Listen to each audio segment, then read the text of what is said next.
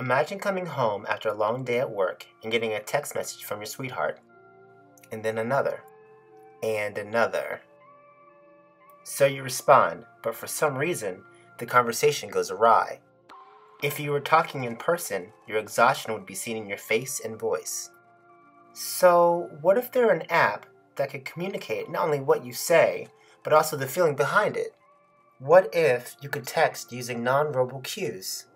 To research this possibility, I work with the target audience to understand their frustrations, needs, and desires. Working closely with users, I developed an app that uses animated weather backgrounds to communicate emotion.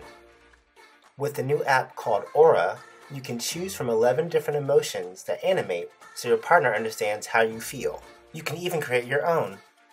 Add tone by making text bold, underlined, or italic. Aura will even predict your emotion as you type. Now, Aura lets your feelings through the texting.